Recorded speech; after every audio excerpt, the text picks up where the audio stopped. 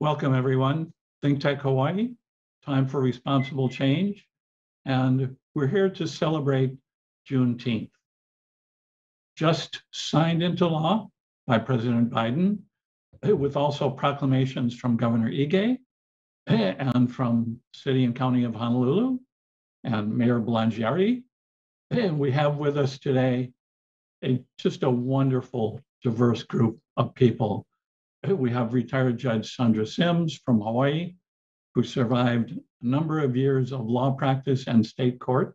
And we can see how incredibly intact and lovely she has emerged from all of that. That makes one of us.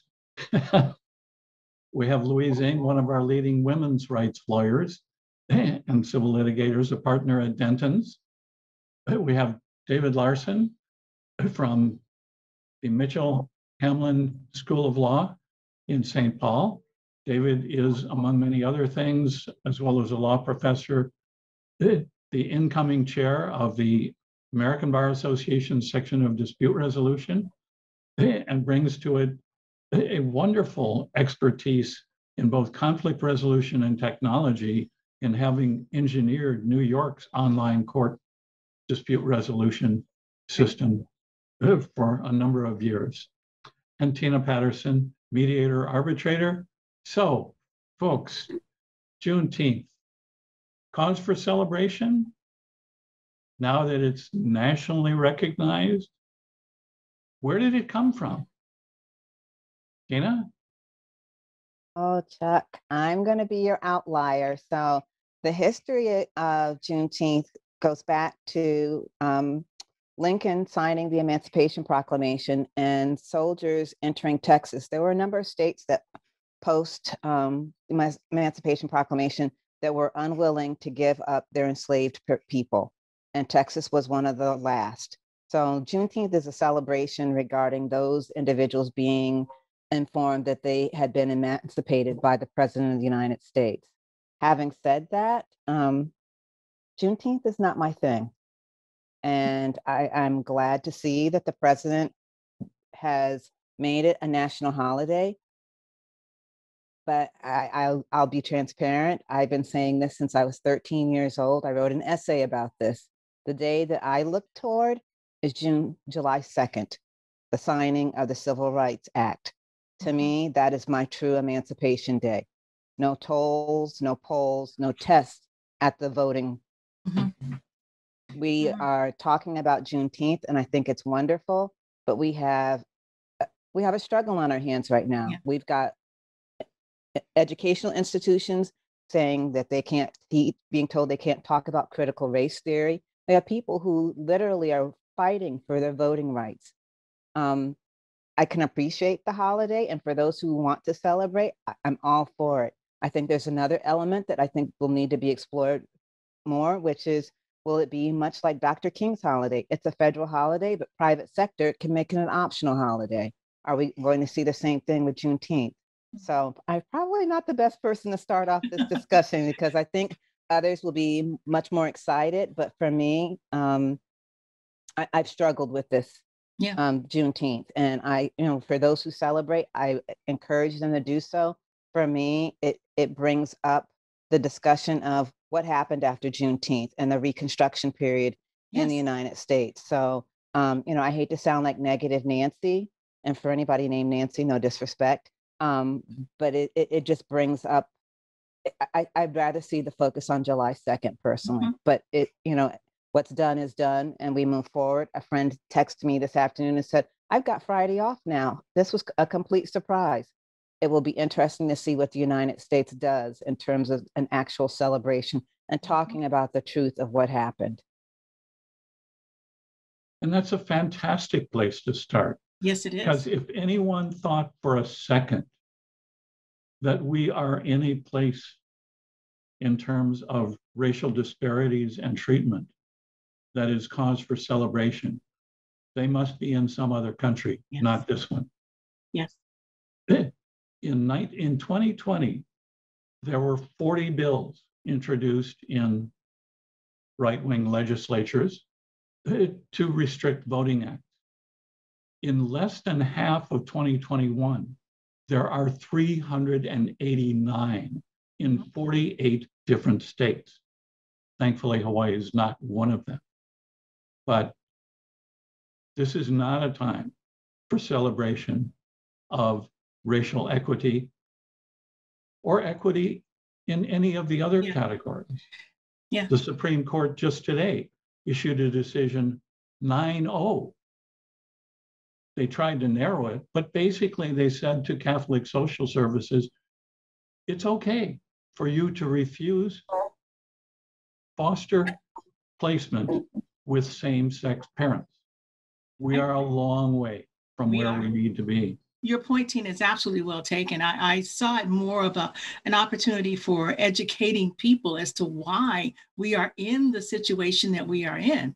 The notion of Juneteenth is, if you look at what really happened, we're talking about Texas, simply refusing to allow the 250,000 enslaved people to be informed of their freedom and kept them enslaved years after the Emancipation Proclamation had been signed, kept them enslaved, continued to build their wealth based on the backs of these folks, of our, basically my ancestors. And so what I see it as, and I'm glad you brought that perspective up, Tina, because I've always wrestled with the notion of celebrating, not even celebrating July 4th. And I have a whole story about celebrating July 4th.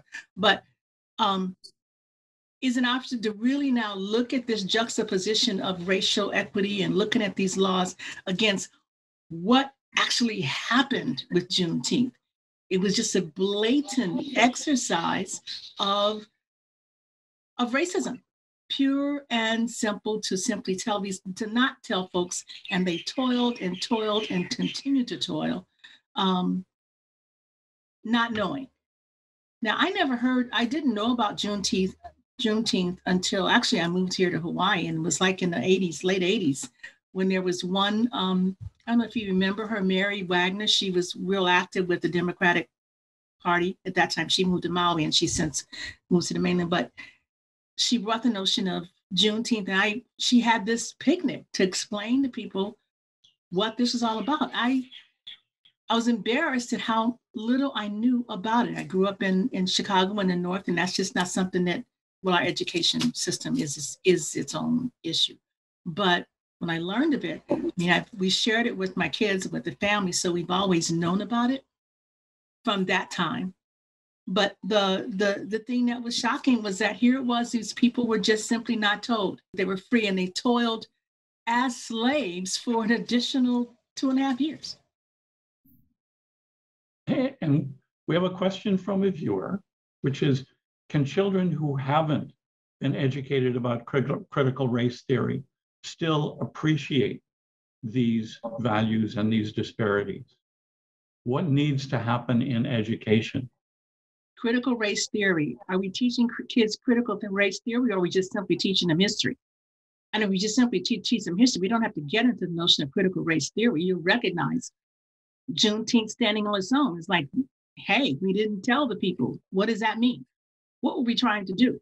I mean, critical race theory, I don't know if that's something you take in elementary school. That's a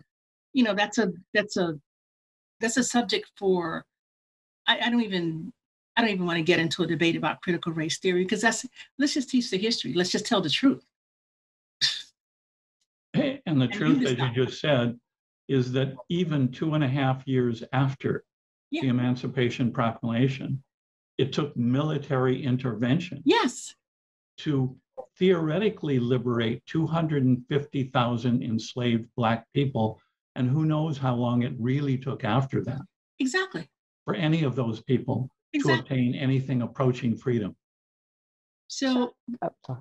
Go ahead.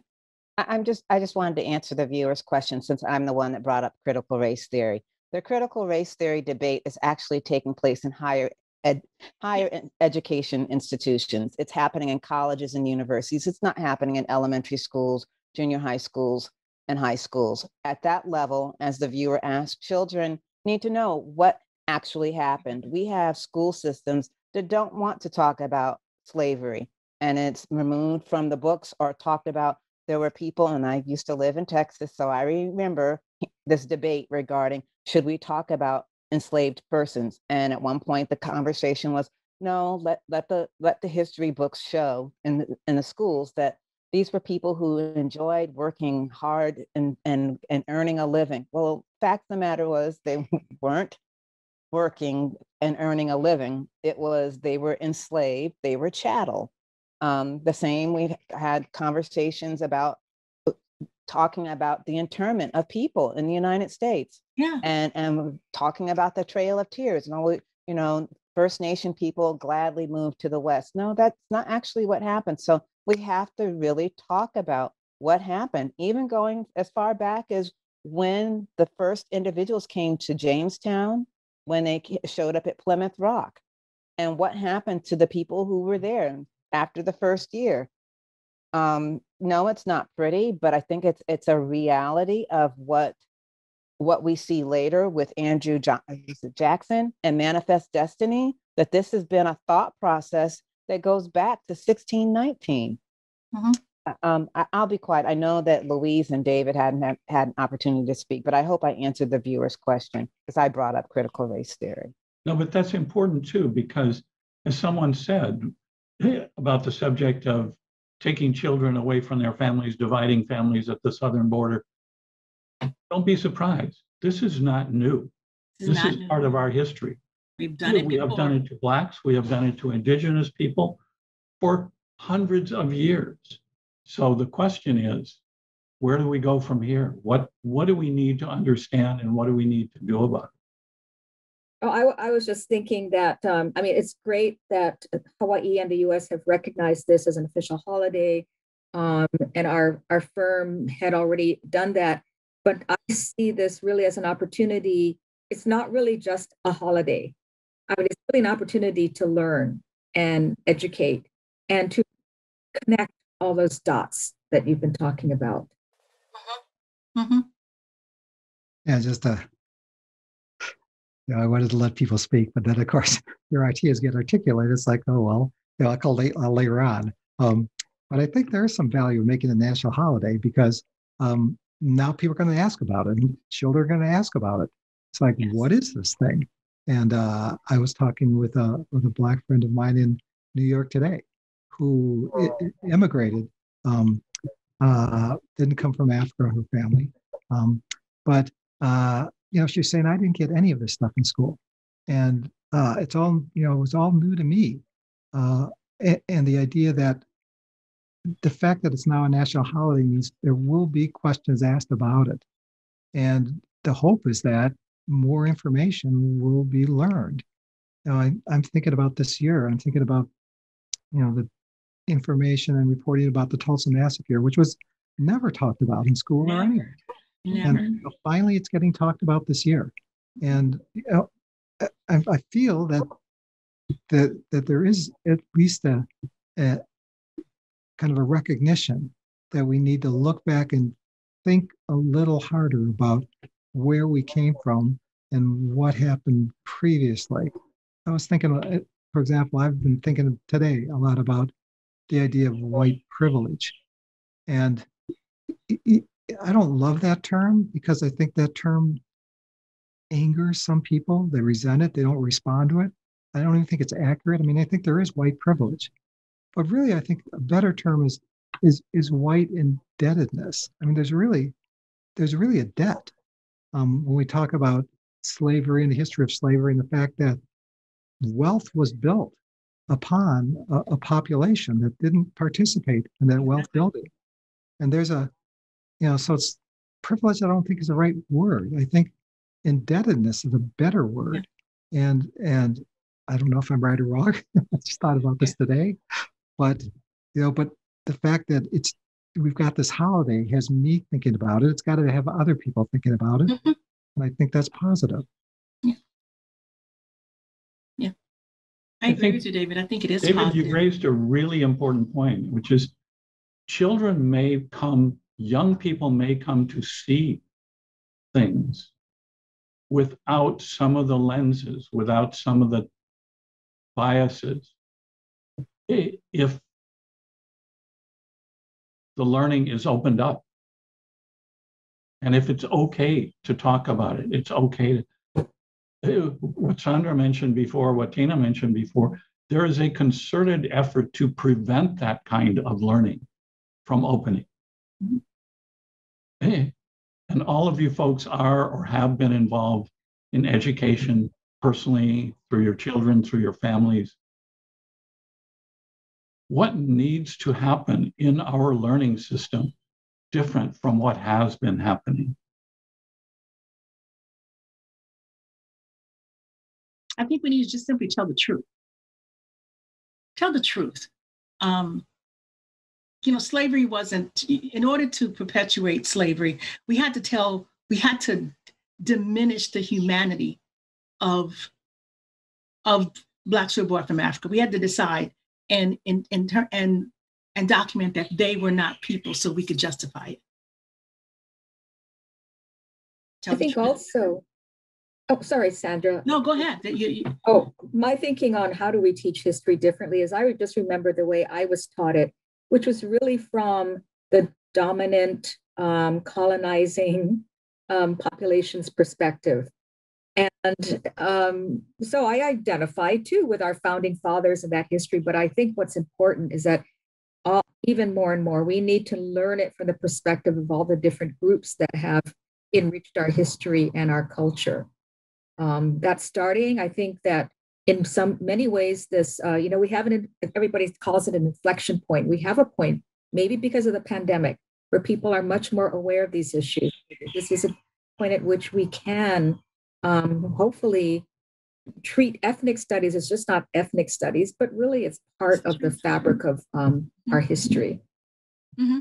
I agree with that. That's absolutely it. It shouldn't just be marginalized as to some, ancillary of the history. It's a part of how we became who we are. When you look at things like the arts and the creativity of people who came out of those systems and what they had to do to spiritually strengthen themselves to endure. It's not just, in Africa for African Americans, for Native Hawaiians. You had to build that whole thing of your sense of who you are based on your language, your culture that you struggle to preserve. In some places, the instances struggle to define and find it, and then be able to build that up.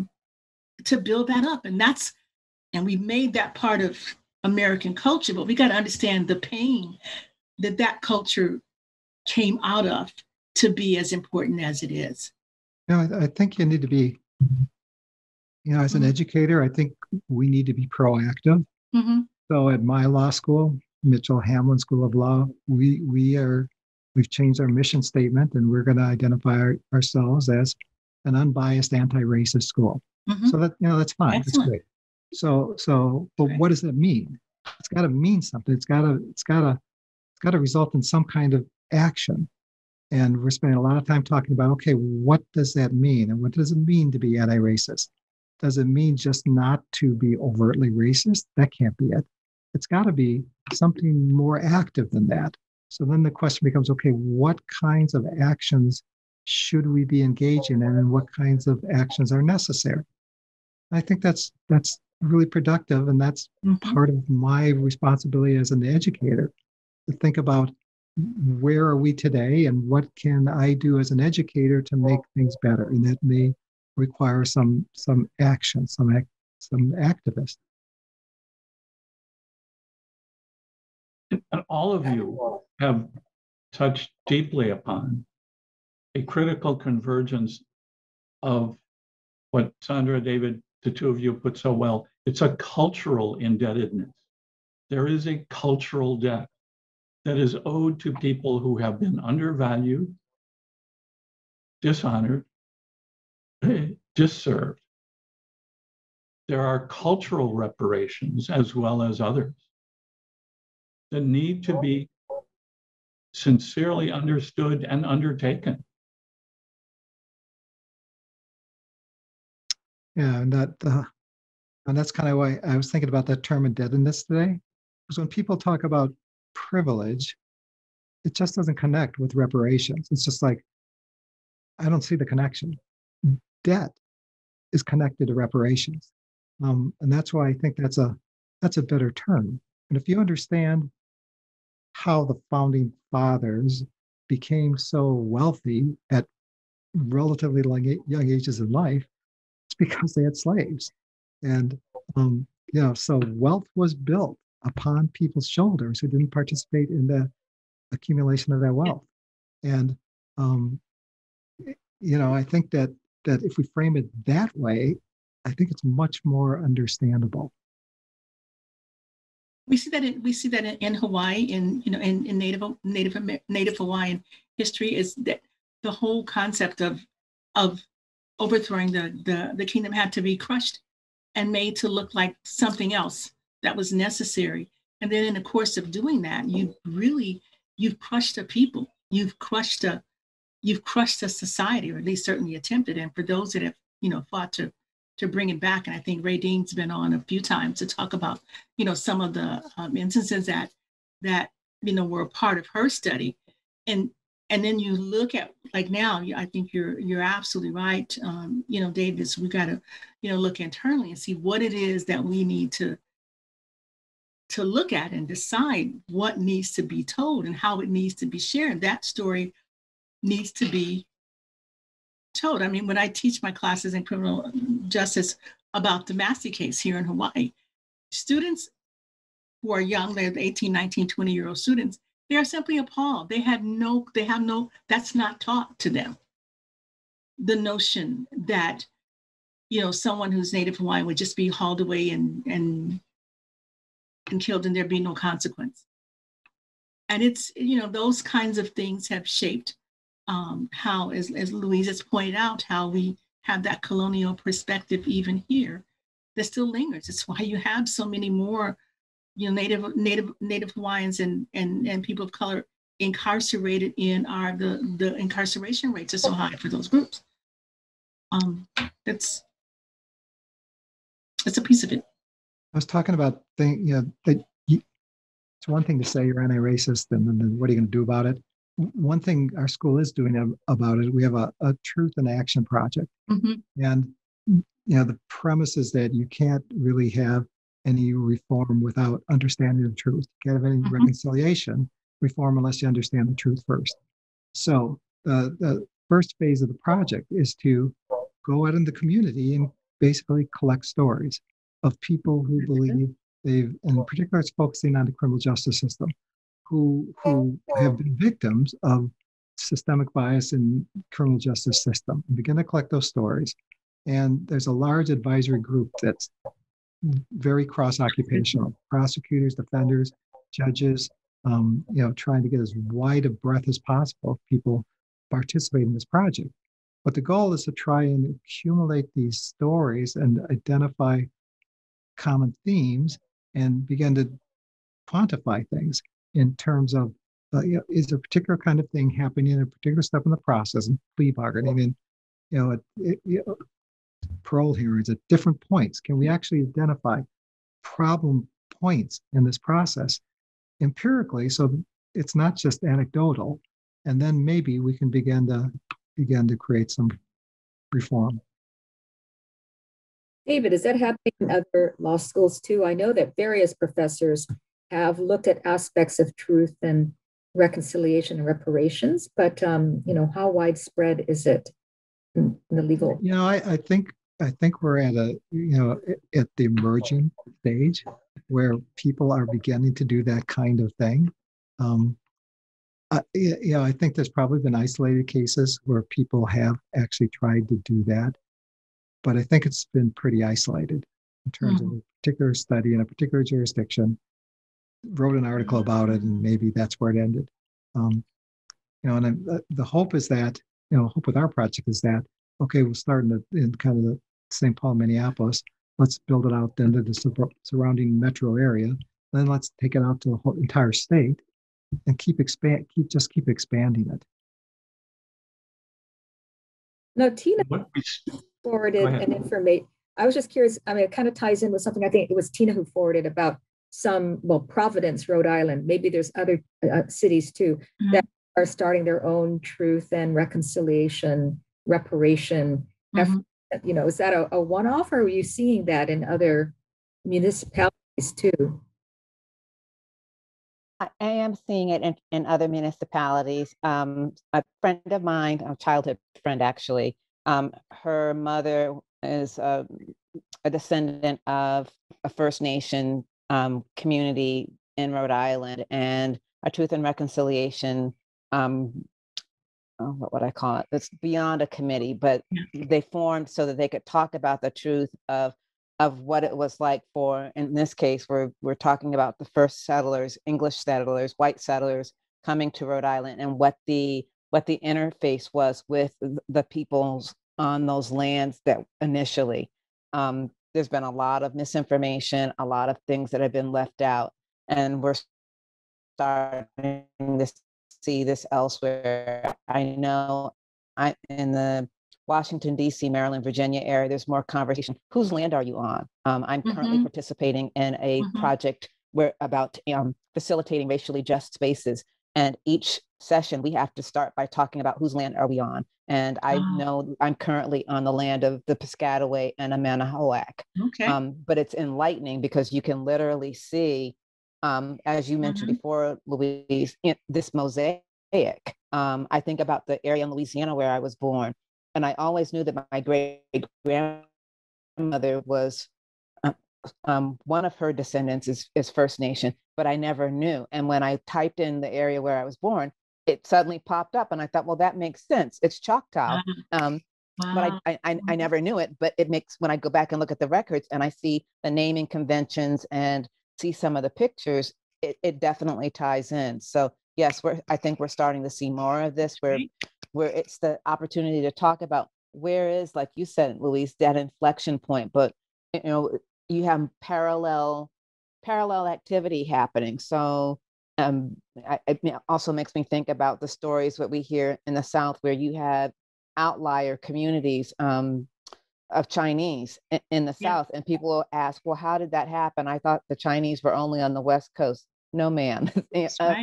And again, it's that parallel, that mosaic. The same thing in Minnesota when we talk about First Nation people, the people who came from Scandinavian nations, but also those who were traveling from the East heading west, and that influx in terms of ideology, culture, food, way of life.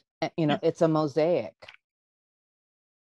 Excellent. Yeah. And while we're out of time for today, maybe that's a good place for us to stop with that thought, that maybe starting with Juneteenth, we've moved toward some concept of restorative truth that is part of a cultural debt to those who have been deprived of it, and a cultural obligation of those who have misused it or abused it for advantage. Maybe truth that seeks balance is where we might need to go. Thank you all. Come back and join us in 2 weeks. Thanks for coming to ThinkTech Hawaii, and thanks, David, Sandra, Tina, Louise. Wonderful insights and input. Whose land are you on? I like that. That's a good place to start a discussion. Whose land? And I think that applies to all of us in all of the places that we are, certainly Hawaii and Minnesota and the East Coast and everywhere. Yeah, I like it. Thank you.